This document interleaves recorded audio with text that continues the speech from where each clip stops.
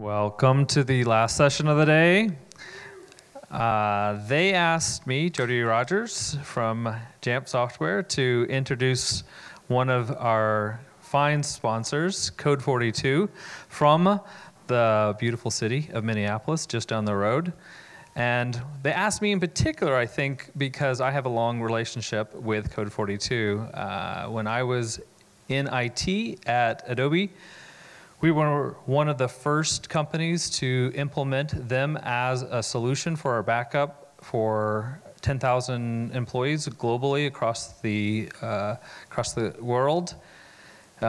We put a lot of, we stressed their structure at the time, and they were super professional and were able to meet our demands. Now, when I say demands, keep in mind these are people, engineers at Adobe that do testing of very large graphic files, video files, Photoshop files, people that had terabytes worth of data that they wanted to back up all across the globe. And Code42 was there for us. So CrashPlan was a fantastic solution, and I use it personally. And so that's my plug that I wasn't even asked to give, but definitely have my experience with them, and I'm lucky enough to know Andrew for a while. And so with that small introduction, once again I want to thank Code42 for being a sponsor, and Andrew, welcome. You really want to do the high five thing?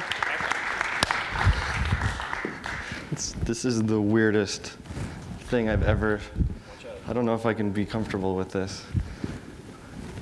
What are they doing, baptisms over here? If you're lucky, don't back up. Don't blow in. I won't. I don't know where to stand, so I'll just stay right here. So yeah, my name's Andrew Renz. I'm the principal architect for Code42, which is an invented title that really just means the same amount of pay and more responsibility. So I'm sure you guys can all identify with that. So I really am kind of an SE for the company, but I'm also on the product team for CrashPlan and SharePlan. And I get to go around the country and talk to our large enterprise customers and our education customers, both primary, secondary, like big school districts. We just did a very large deal with the state of Maine. Is anybody here from there? Nobody? Okay, good. But that was an interesting project to work on. CrashPlan is actually leaving the factories in China pre-installed on laptops that are getting sent out to all the kids in Maine, which was really fun. So that was a fun project to work on. And then I go into different enterprises and a lot of large education customers as well. Do we have any kind of higher ed folks in here? Are any of you familiar with the Internet 2 initiative that's been going on over there? A little bit? Internet 2, just briefly, is a very high bandwidth, low latency, 100 gigabit backbone that kind of connects the top 100 or 200 education institutions across the country.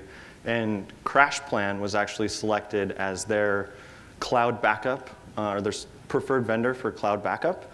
So we actually got to connect our cloud here in Minneapolis to the Internet 2 backbone and lit up those links, I think, last week. And we've just been adding tons of education customers. It's great for them because they essentially get private cloud speed, backing up to our cloud and all the other benefits and things like that. But I get to take your guys' feedback to the product team and implement lots of new features and all that kind of stuff. So I'm going to flip through this as fast as I can. What we're going to talk about a little bit is, of course, CrashPlan, so you guys know what that is, what we do well there. I'm not going to give you the whole product thing. That would be boring. I'd want to shoot myself too. We're going to talk about how to get it into Casper so you can configure the CrashPlan client to be either silently push installed or through self-service. And then lastly, I'm going to give you a brief little preview of our new product that we released last week called SharePlan. Does that sound good? OK.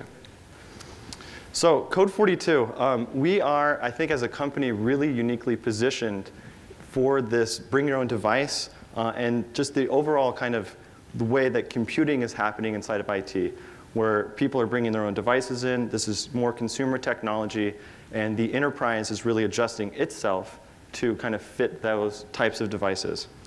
We're unique because we actually run our million-plus consumer cloud, million-plus user consumer cloud, on the exact same version of CrashPlan Pro E that you can just go and download off of our website for free. It makes it really cool for us, because we know that the stuff that helps us also helps you guys. So both directions, we end up helping each other. Basically, our pain is your guys' gain, which is really fun. We also get a lot of expertise in intellectual property and all that kind of stuff because we build our own cloud. We don't use Amazon. It doesn't work. And we like to actually build our own clouds because a single purpose cloud is really the best cloud. And what we're doing is data protection, and now we're also doing collaboration and sync as well. To be able to build your own is really, really exciting. That also means that all the technology that we put in there, and then we turn over to you guys so you can build your own private clouds and do all that kind of stuff, makes it work. You can't download the Amazon stack and run it internally inside of your enterprise. It's not going to work that way. It's the cloud. So we get to do that. The last one on here is really just kind of our philosophy. We want to always be an open platform. And I'm going to talk about some of that stuff when we get to SharePlan. And also some of the things that we do in CrashPlan, we've always built as an open API. So if you need to customize things or get data out of it, we're not going to lock it away from you. And we're also not going to lock you into one type of architecture. If you want to back up to our cloud and then take your cloud home with you, go for it. These are our kind of tenets of development. Security first, always. Everything that we do, we want to keep really tight data security, really good data privacy. And basically, everything that we do after that always has to follow rule 1, which is security. We always want everything to be as reliable as possible. So essentially, we don't trust anything. That's why we have technologies for multi-destination. We actually verify everybody's backup data in their archive at the byte level continuously. So you know when you need to restore data, you're actually going to get it back. Because everybody knows backup without restore is useless. Has anybody ever backed up to a tape and never been able to get the data back off? Anybody? Yeah? OK. To us, by the way, tape is a 4-letter word. Sorry, I had to. We also want to make our products as simple and intuitive as possible. Again, we get some help here because we're literally giving you guys inside enterprises and education institutions the same CrashPlan user interface that we put out to the world to millions of users and say $60 a year, unlimited data. So if we don't make it easy to use, our small support staff, we have like 50 people there, would literally cease to exist. We wouldn't be a viable company if we didn't make stuff easy to use. And that goes right back down to you guys. It's a lot easier to support that way, creates a lot of less tickets, and we're going to use a lot of the technologies under the hood to kind of automate as much as possible. Performance and scale, we're going to always do that. There's a lot of cool features that I won't necessarily have time to talk about today, but this is true cloud technology. So we have things like a data balancer where you can add additional CrashPlan servers, and CrashPlan will actually see that as a bigger destination, and then load balance the existing archives and new ones across all those new servers and things like that. And then we also want to be flexible. Again, private, hybrid, public, you choose. In fact, I think, yes, I do have a slide for that. Basically, you get to choose where you want to store your data. If you want to bring your own server kind of hardware to the game, if you want to use our managed private cloud appliances or our cloud. Our cloud is becoming more and more attractive for enterprises and education customers because we have a very good security model where we can essentially allow you to run your own private master server, which does all of your encryption key escrow and things like that, and then securely stores data for everybody in our cloud. But you still hold the keys. We mathematically have no ability to ever look at your data. Lots of folks like that. Salesforce, Genentech, even Facebook is kind of going down that road right now with us as well. So essentially, you get that one cost per user, unlimited data. You make it our problem. It makes it pretty easy. Just a little review. In the last 6 months, we've done lots of new versions of CrashPlan. Some highlights in here that were kind of fun for us. We now support third-party identity providers. Does anybody in here use third-party identity providers like Ping or Okta? Not yet? You're getting there? Does anybody in education use like Shibboleth, single sign-on? Yeah? OK. That was a big ask, so we could get there. I think We're a little bit early, but doing stuff like that makes it even easier for your end users. They no longer even have to have a password to type into CrashPlan. It just works, which makes it fun.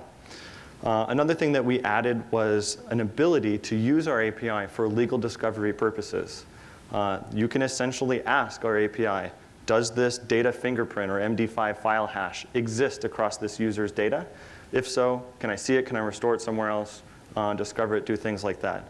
So we're really kind of leveraging CrashPlan as a pickup truck of data to get it into one spot and then to do other things with it. Does discovery ever come up? Anytime you guys think about backup or all that kind of stuff? Yeah, we're not going to build a discovery product. That's not the Code42 way. Instead, we're just going to keep extending our APIs and things like that. Last feature on here that's kind of fun for us is we have the ability to let you guys define what is a WAN and what is a LAN network.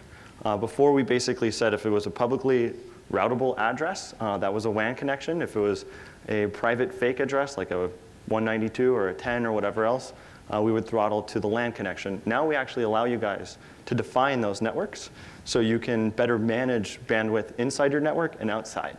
A good example would be the company we built this for was Pixar.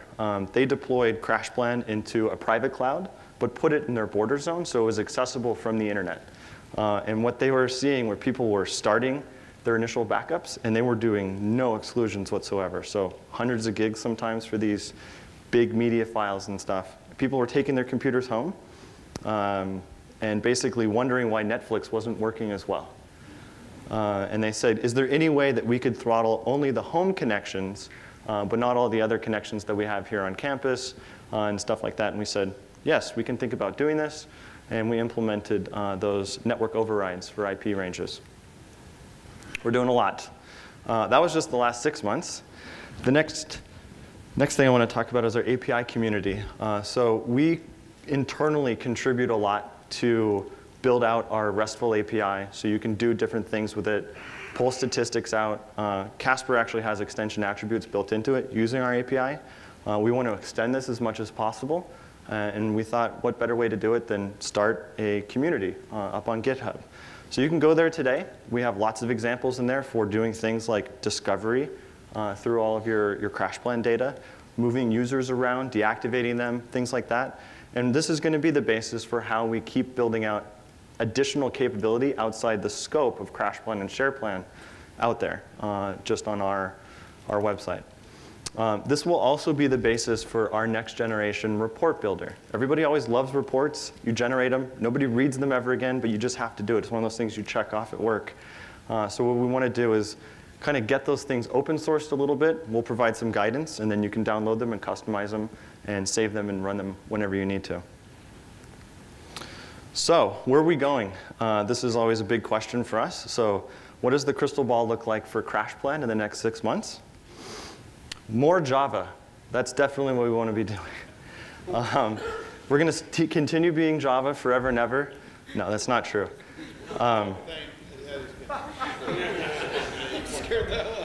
Sorry, I had to do it. Jody dared me to last night over beer. Yeah, so, I can see why. They released a new version in Java this morning. Yeah. Yeah, exactly. We want to. Announced a new version with Flash. To put it mildly, we are running away from Java with our hair on fire right now. Okay? It is our intention to be native across all the platforms that we support as soon as possible. SharePlan, which is actually the next generation platform that we're releasing, was released 2 weeks ago, and it is native. The next version of CrashPlan, CrashPlan 4, is literally using the exact same engine. We just have to tune it specifically for doing just backup instead of share and sync and things like that. But that's what we are doing. So we're not only going to go away from Java, but we're going to go completely native and take full advantage of being native on all these platforms. So Notification Center, I'll show you some of that stuff in SharePlan in a minute if we have time. So no Java, I promise. We will be native. Our focus really is a much smaller memory footprint and speed. So we're actually hooked into FS events, things like that, so we can actually pile through that data much, much faster than we could before to be able to provide a much quicker backup experience And this is just kind of a wireframe picture of what we were working on for the CrashPlan 4. We wanted to make this an even simpler experience for end users, more interaction through the menu bar, some more previews and things like that of data where possible, and all that kind of stuff. If you take a picture of this and post it on Twitter, I will kill you. Here we go.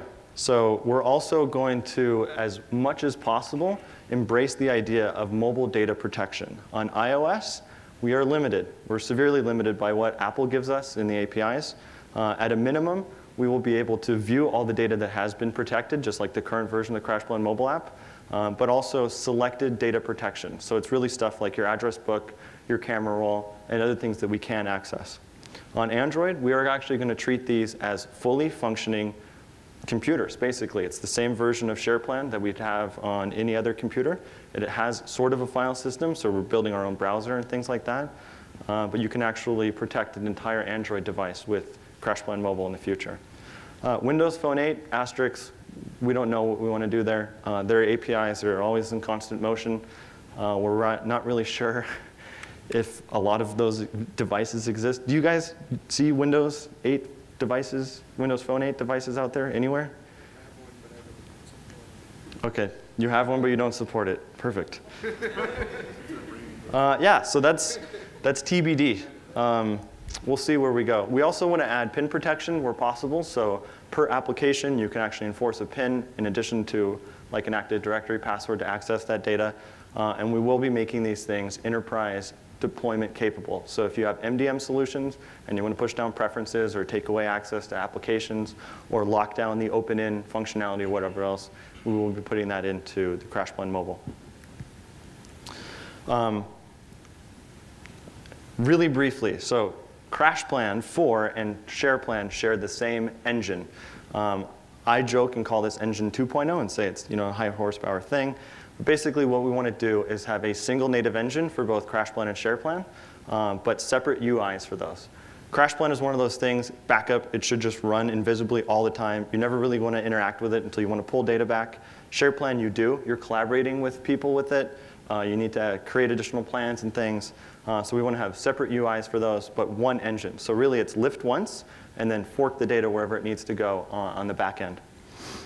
We are also adding support so you can run green and black at the same time. Green to us means consumer. Black is enterprise or pro, whatever you want to call it. And we've had a lot of input from our enterprise customers in education who want to use CrashPlan at work and then take their machine at home and also protect their personal data with green. So we'll be able to do that. And the other big ask, a lot of this is coming from the education space, is the ability to protect multiple profiles at the same time so each of those users can log in and restore their own data. That's the high level there. Archive 2.0, as I call it. Really, this is a back-end change for us. Today, we are device archives. In the very near future, actually, it's already there in SharePlan, but we will be essentially a single user archive for all of the devices you might own. Today, we're already user-based licensing. You can have as many devices as you want. And then we just want to merge the archive together in the back end. That means we don't have to store any additional data if you give somebody a second computer or you're migrating them or whatever else. It also means that any of the personal sync data, part of your SharePlan, basically if you think of Dropbox, all that stuff is already there.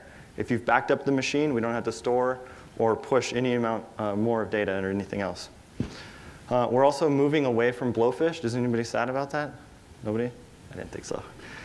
We are moving to AES 256 encryption, mainly because this is the accepted industry standard so that the NSA can look at your data. No, I'm kidding. Via Java. Via Java, exactly.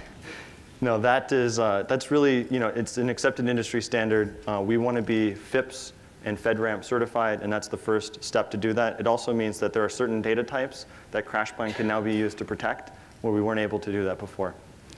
And Archive 2.0 also means that SharePlan, when it's actually storing a group collaboration plan, as we call it, is actually on the back end storing its data in what's called a multi-user archive. It's essentially a CrashPlan archive of everything that's ever happened, synced across all those users and everything on the back end, except for multiple users.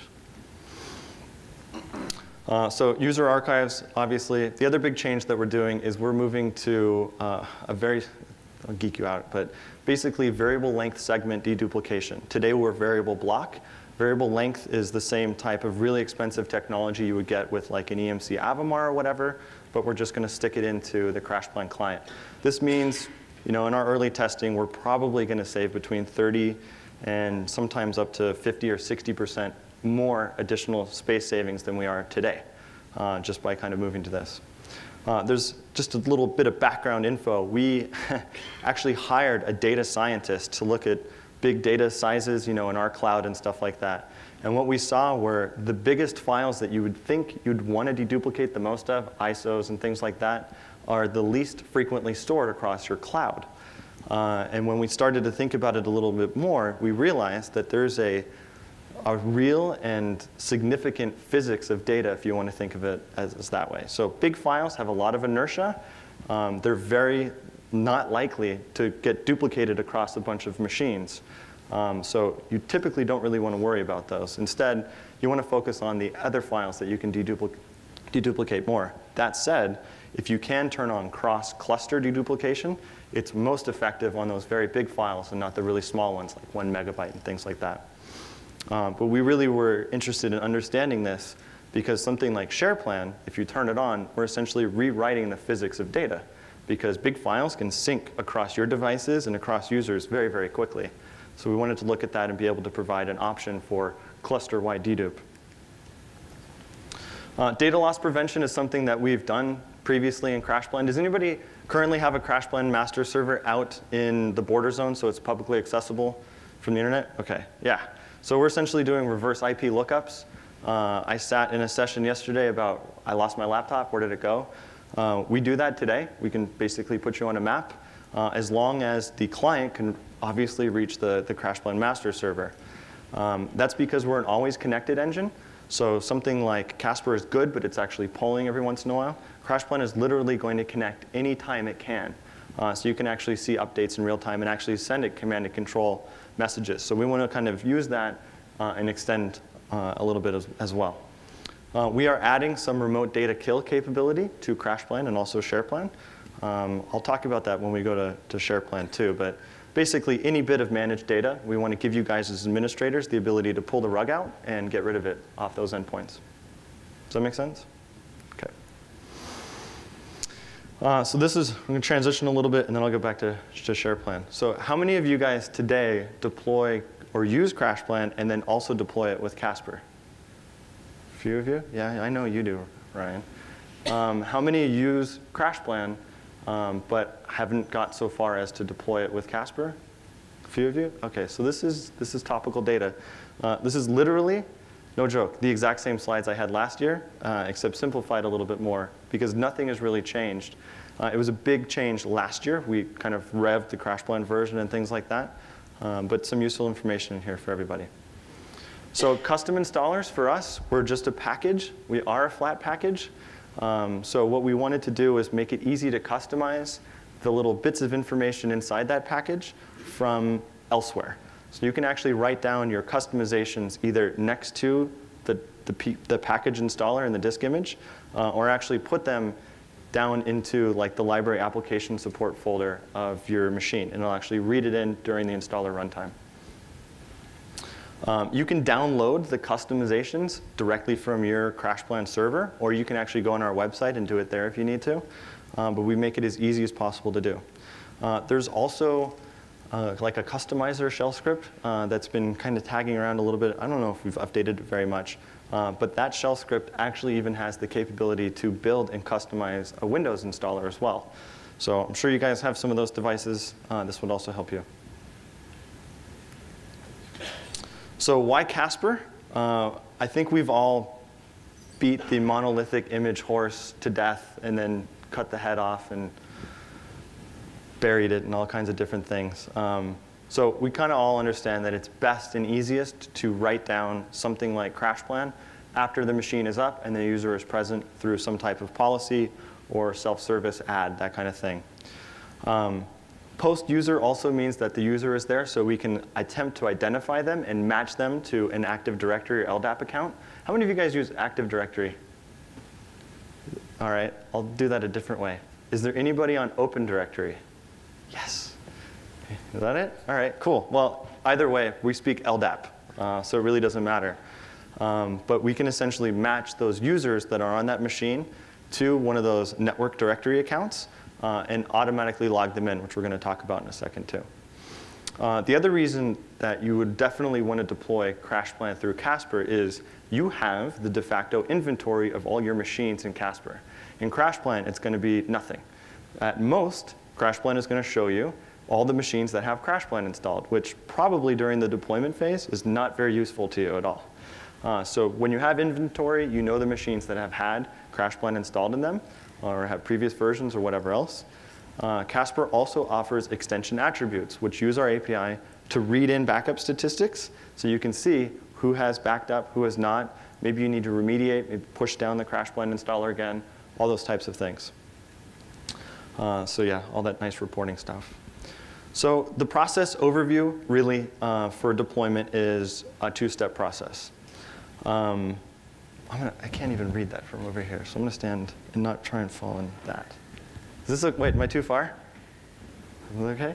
All right. Essentially what you want to do is write down the custom directory through Casper first into the library application support directory. So then when you run the installer package, which will push down and do all that kind of stuff, it'll actually read that custom directory, go through there, and pull in the customized bits from our custom properties file.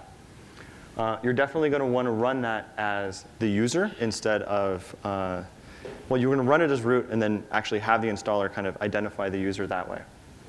There is an option, too, if you need to touch a little file in there if you really do want the CrashPlan service, if you want to call it that, to run as the user. Most of the time, we want to run as the system, so you can select any amount of data on there. But if there's any data security concerns or whatever, you can use that file right there to force the CrashPlan install to run as the user. Essentially, it's launchd as the user versus launchd as library. You'll also need to set up LDAP. So if you want somebody to be automatically registered after you push them the CrashPlan package, we will need to be able to match somewhere on their machine to a username in your directory services. If it doesn't match, you have some options. You can essentially deny them access to your CrashPlan server, or you can just basically put them into a mismatch org that says, OK, I didn't figure out who this user was as best as I could, but I still want to grab them, see them in CrashPlan, and then maybe remediate after that fact. You also definitely want to check your default client settings to make sure that the destination for any of the orgs that they're going to come in at are basically auto-start enabled. What that really means is as soon as the CrashPlan client is installed, it'll do a quick scan of all the files it needs to protect, and then start backing up. If you don't use that option, the CrashPlan client will just sit there with a start button that says start backup. So you definitely want to have the auto-start enabled. And then really choose what file inclusions and exclusions you want to do. Do you want to grab the user profile? Do you want to grab more, like the entire hard drive, and start excluding things? Make those choices. Also make choices around what preferences do you want to lock away from end users or let them customize. I always advocate making as many choices on behalf of your users as possible. That way, you basically give them less rope to hang themselves. So custom.properties, there's just a few text fields in here that you'll essentially enter. The main thing for you guys to remember if you want the CrashPlan client to register the user and start backing them up automatically is to use the deferred password option. What that essentially does is tell the CrashPlan client to match the user on that machine to a user in LDAP, and then give them a deferred password so we can essentially start protecting them with what kind of looks like a one-way encryption key. To the end user, it really means that if they click on the desktop, then they'll actually type their password to access, restore, change settings, or whatever else. But from a silent and invisible install perspective, it's done. We registered the user. We're going to start protecting them with nothing for them to do. There's also some options in here for starting the desktop. Like after you push it, do you want the CrashPlan app to pop up, or do you just want to do it silently? Most folks who do the silent push install really do want to keep it silent, but you can make those choices. The userinfo.sh is the file that basically controls the push installer. That's where you'll define what variables we're going to read in for the user, and also where the user home is. So essentially, the JAMF documentation and the one that we have on our website says the best way if you're installing a package as root or whatever else, but you want to identify the user is let's look at the last logged in user and attempt to identify and match them to an LDAP account. Will it work 100%? Probably not. So we have some other options we'll talk about in a second. And then really, what is their home directory? There's different ways to do this. If you're experienced in Bash or whatever, we can read different things. Most of the time, users and then the username will probably work. There's some other examples in here. So sometimes just doing the last logged in user is not going to be as appropriate as literally looking at the last 50 logged in users and then counting who was the most logged in, so it doesn't get you or any of the other remote help desk users or whatever else, and then taking that and turning it into the user variable. And another way to actually read the user home directory is to actually use DSCL to actually look at their record.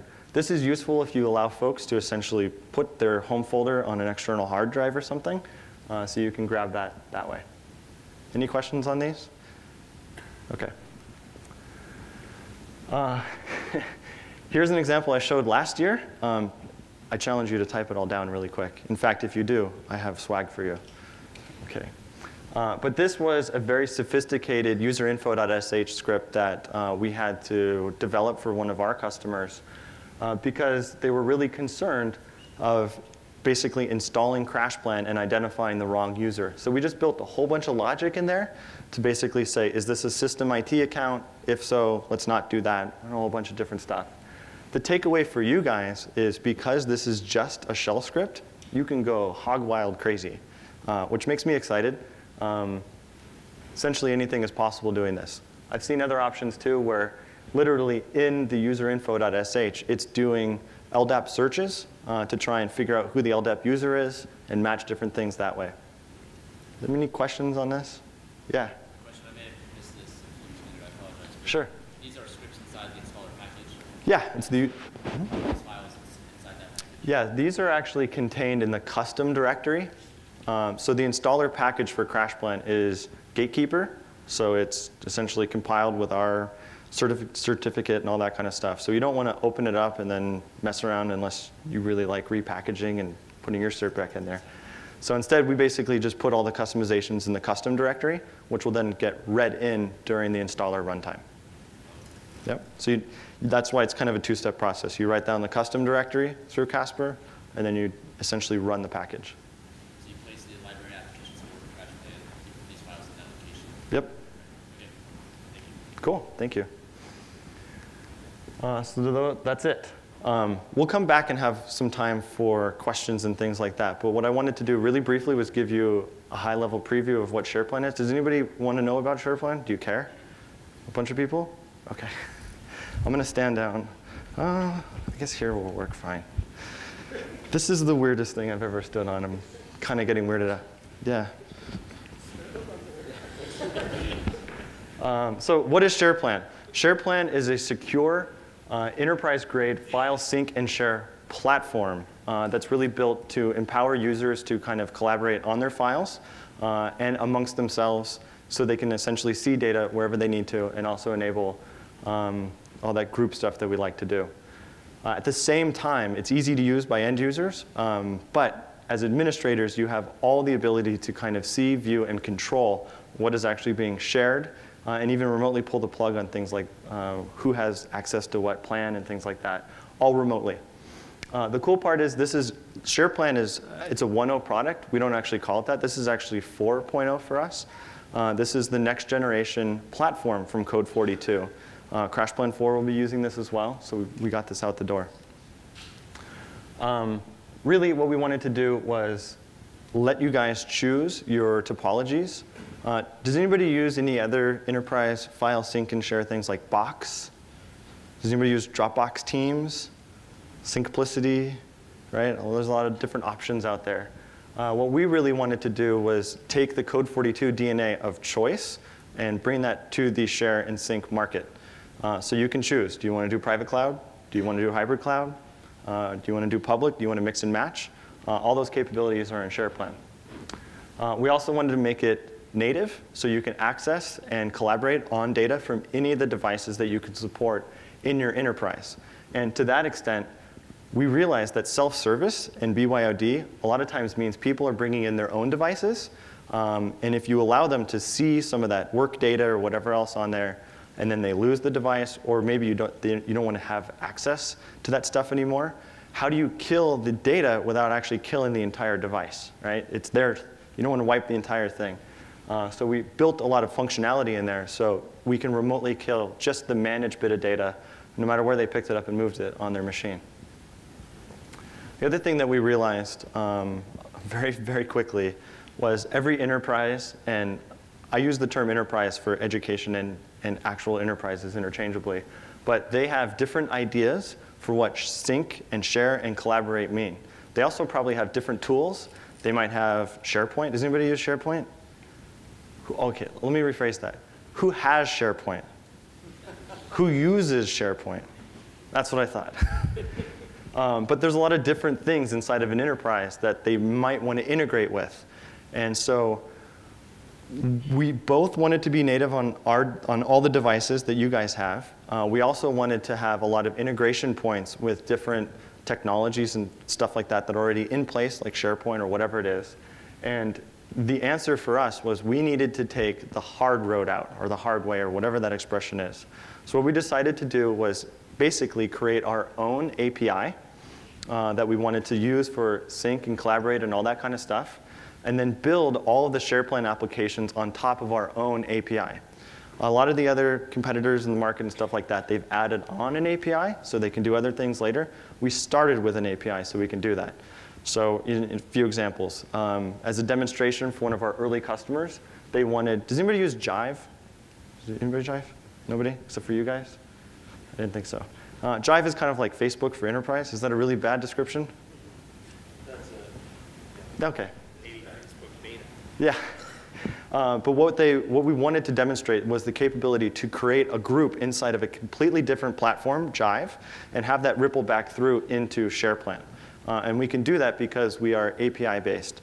It also means that if you guys want to build your own applications on top of SharePlan, maybe you need an email attachment replacement, or you want to have an internal-only corporate Evernote, you can use our open source API and build those tools, and we'll be able to handle all the objects and the permissions and the security and stuff like that on the back end. And the other thing we wanted to do was basically give you real-time view and administration of all that SharePlan data. And we basically did that by extending the existing CrashPlan admin console. SharePlan, just like something like Dropbox, you have a directory there. I'll show you that in a second. But you can essentially have any bit of data managed by SharePlan. We have a real-time file watcher from CrashPlan. We thought, why not reuse that again? So you can be flexible in the way that you work and pick up those files and directories and put them where you want to. We have no limits on the number of files or the size of files that you want to actually sync across devices or within a group. But we knew there was a lot of limitations in other services that way. We didn't want to do that. We, of course, wanted to be silent and continuously sync all this data. We're doing this in real time. You also get access from anywhere, obviously. And it's a lot of self-service administration for creating a plan, adding their own users, and collaborating and things like that as well. This is my terrible drawing for what sync and share kind of do. But really, it's about getting your data across the devices that you own and across the individuals inside of a group project. And there's also what we call sync or share, which is really the one way I need to get this file out to somebody one time. And that's also covered in here. Plans are basically anything that are managed by SharePlan with the associated group or person membership and permissions and things like that and the files that are contained therein. They can be managed in place, or you can actually move them around and do things like that. Some really cool technology under the hood. So SharePlan actually has a topology-aware network. So it can actually discover intelligently your peer network. which in practice means that all the bits of data don't have to go up to the SharePlan server and then down to all 20 collaborators. It can go up to the SharePlan server, down to one of them on the same LAN, and then to the other 19. It makes it to actually be a very lightning fast way of sharing data. It's also really, really efficient across WANs and things like that. Our marketing term for this is LAN if you can, WAN if you must. It's very nice that way. The other thing that we're doing is, just like CrashPlan, we're deduplicating at the byte level, but now we're doing it across users. So if we're all collaborating on the same file, and I save a change, only the byte differences will get moved to each of you. Very, very efficient way of moving data around and collaborating on it. We also have a concept of an anticipatory cache. So SharePlan essentially is looking at the files that you're working on and collaborating on the most, and it's going to cache those first and let you kind of have icon stubs and things like that intelligently. We're also battery and resource aware, 3G, no 3G, all the mobile apps, you can turn that on and off if you need to. And of course, you can do all the remote control from the admin console. Security stuff, it's all over the place. I'd rather just show it to you if that's possible. The only thing on here is the remote wipe of managed data and all the key management. So today in CrashPlan, everybody gets their own key. For SharePlan to function in a group, each plan has to have its own key that they then share. And so all that stuff is handled under the hood. Who wants to see it? Should we just do it? OK. Well, the first thing I want to show you is Code42 as a company actually does use Casper Suite. And we have a self-service portal. It's yours. So we have all of those options. And depending upon how you want to deploy CrashPlan, you can do this as a silent push install policy, or you can actually stick it inside self-service. So folks can come in here and hit the install button, and it'll actually get pushed down that way. We have Marathon? Wow. Oh, OK. Cool. So this is a self-service portal. This is our real live one on my managed machine. So it is possible to do this. I'll go ahead and close it. Get rid of this guy. So here is SharePlan, the user interface. And I'll switch over here, too. So it's a very simple concept where you can essentially manage data in place, just like you're used to in something like Dropbox. But any of these directories or plans or whatever else are being watched by the SharePlan process. So if we look at our big project here, we can see the contributors. Again, we're native. So we're tied into all the cool native things that we can do in OS X. So everything has quick look previews built into it. It also has a notification center built in. So if you look down here, here's SharePlan. It'll tell you if 2 files were added, and it'll actually take you directly to those as you manage it. If somebody added you to a plan or they made changes or whatever else, you get the notification center. You can click on it, dismiss it, all that kind of stuff as well. So you can manage it in place from the Finder. We're doing a little bit of Finder code injection, because that's how everybody has to do it these days, to indicate sync status of different files and things like that. So you can see that this is a directory and all that kind of stuff. It has built-in conflict management, so if both people save at the same time, we can see the differences there. On the back end, SharePlan is literally keeping record. It's like a court stenographer, really. So everybody that has been contributing or making changes to files or adding files or different versions or everything else are being collected in the back end in the SharePlan archive. So you could actually remove access from everybody in that SharePlan and still have everything that happened inside of that plan in the archive on the SharePlan server. So a year from now, if you need to go in and discover whatever you need to, it would all be part of that SharePlan archive. So here's our big project. I can go over here. I can see the directories. The neat thing is, here's the directory that is that plan. The SharePlan directory is kind of my landing zone. But this can actually, I can pick it up and drop it on my desktop, and it will stay managed by SharePlan. Again, we're watching the file system in real time. So you can pick up, you can essentially work the way that you're used to. A lot of folks were really interested in this when we were kind of doing the early versions. And it makes it really nice. Myself, I have a projects directory. So if stuff comes into me on the SharePlan, I can pick it up and put it back in my projects directory and continue working on my file system the way that I'm used to. See if I can get to the admin console. So really, this SharePlan user interface is for adding additional users to plans. We're basically doing lookups through directory services. If you add somebody, it'll actually come across there. We also have sync selections. So you can choose if you want the data as part of that plan to get synced to your devices or not. Just want to be notified of the events and then pull it down later. All that stuff is in there that way.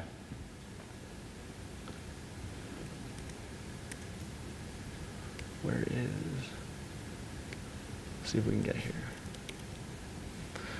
So there's two parts to the web console for SharePlan. There is the admin console, which I'll go to now. Does anybody use CrashPlan today?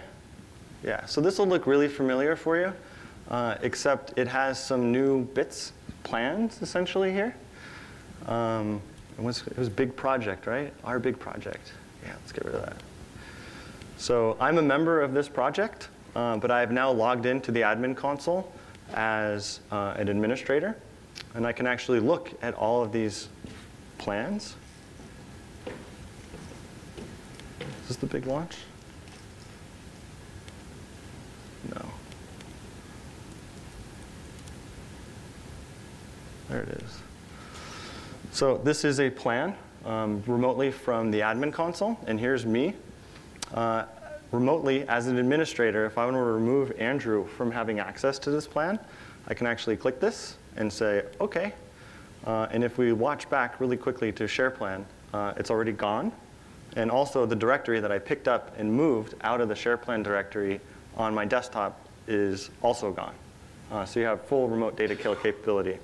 As an administrator, if you want to add access back for somebody or a different person, you can go ahead and add users this way. Of course, it's all drivable by LDAP if you want to do that.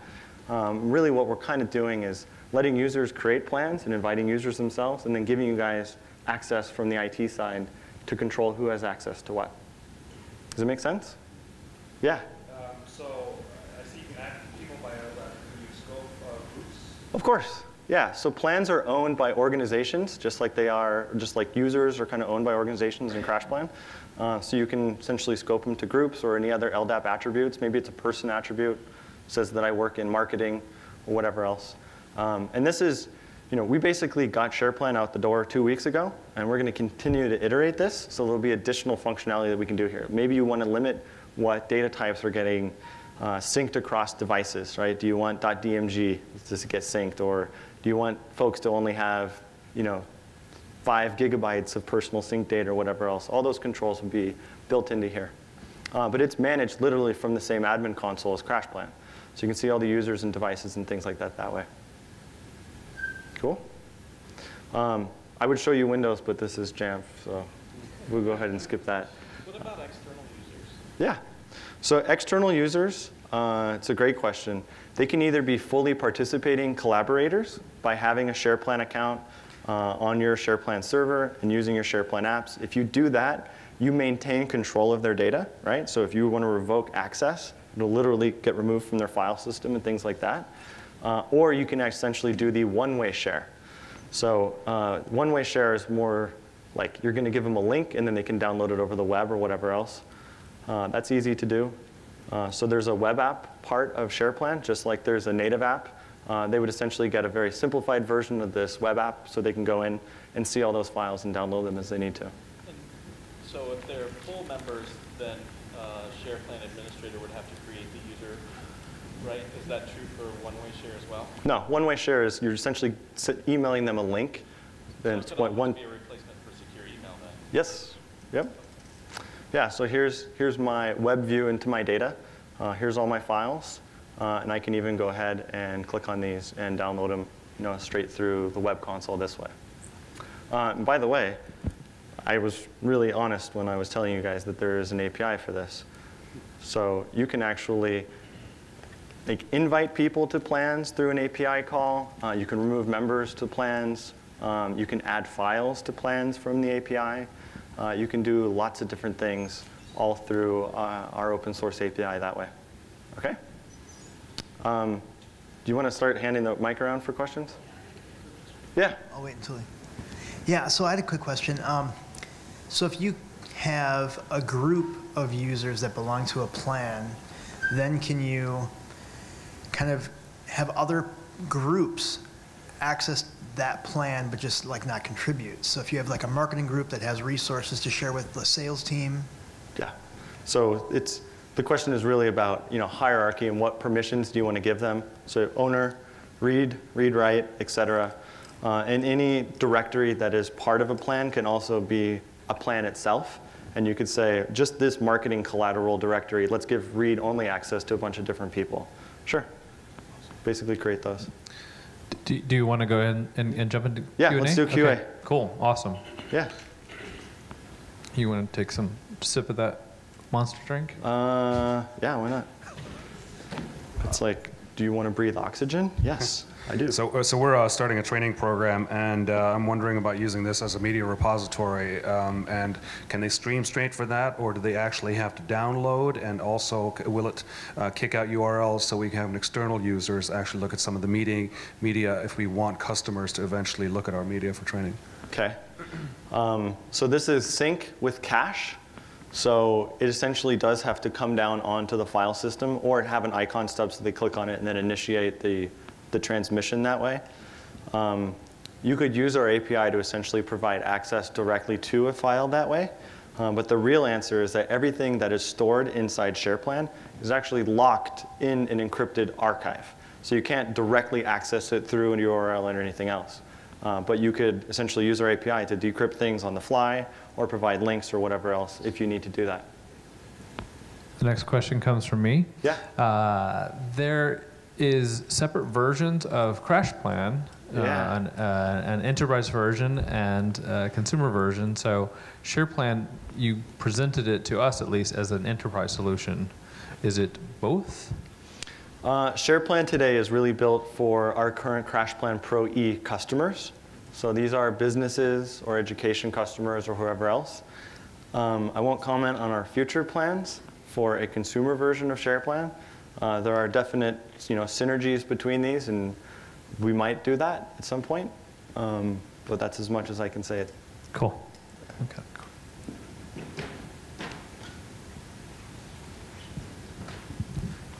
So hopefully a couple of questions. Yeah. On CrashPlan, Sure.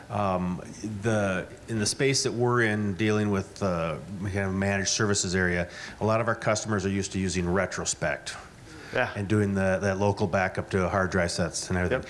And whether or not we can even restore from a hard drive sometimes is questionable too. But how do we, the price difference between CrashPlan and the company buying retrospect can be significant. Sure. So can you give me any clues for helping people understand the value there? Yeah.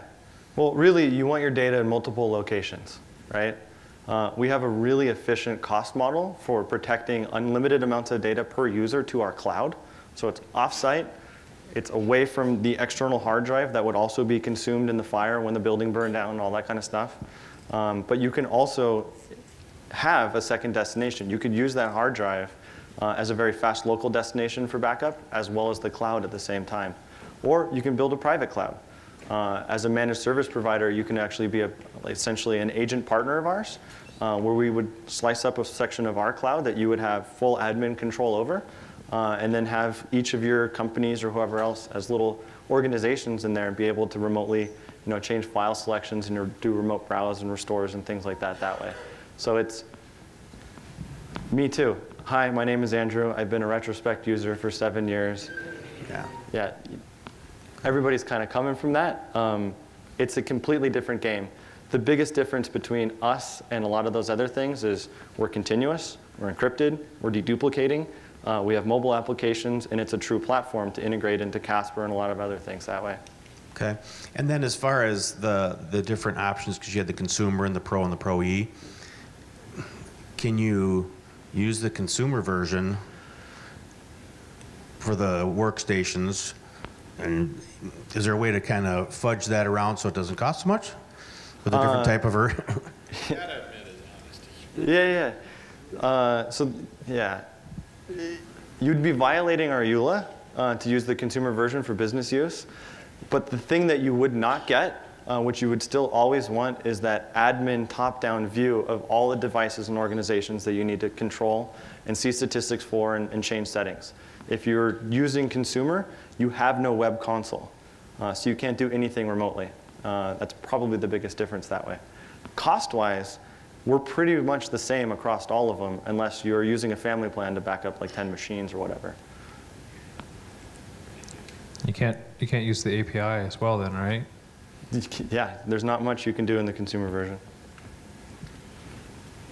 I've got a bunch of users on Dropbox for Teams, and one thing that they're always having an issue with is have someone with a file that's open, and then someone else opens the file, and then they save the file, and you get the conflicted copies thing. And, yeah. Because it sounds like it's constantly monitoring files, is there a way to just simply lock a file so that if someone else opens it, it is not accessible to anybody else until they've released it? File locking is tough. Yeah, I know. The real answer for you is SharePlan is collaboration and not content management.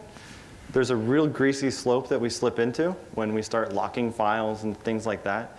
The real answer is that the way that we're spitting out basically those conflict files was a very 1.0 way of doing it.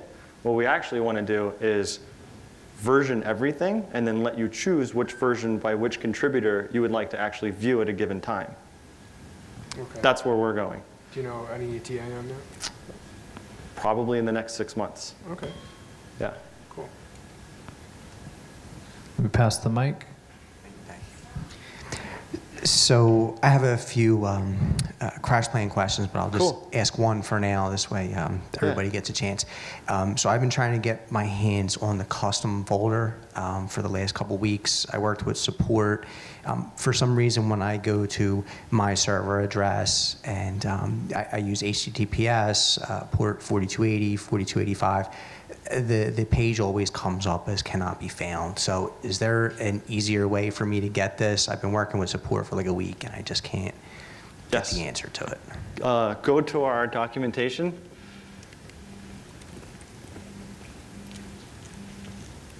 Over here, and if you go to customizing the desktop, there's a link right in the middle of the page, I promise, that says download it here yourself, or get it right off of our website. And it'll bring down a little custom.zip, Okay. and you can do it that way. The other way, do you run this on your own CrashPlan server? Yes. Do you have access to the file system? Oh, yeah. So everything, all these links up here correspond to folders that are written down on the file system inside the Pro Server directory. Okay. So you could open up that package and then go right down into it if you want Copy to. from there. Okay. I'll pass it on and come back to the others. Thank you. Cool. We've got just a couple minutes left, so we just answer a couple quick questions. How many administrators are allowed, and what control can each of those administrators have to a CrashPlan account? Unlimited number of administrators. We currently list out every single possible permission in our role builder. So I think it's something like 100 different permissions that are in there. So whatever 100 factorial is, it'd be a lot of different roles that you can build.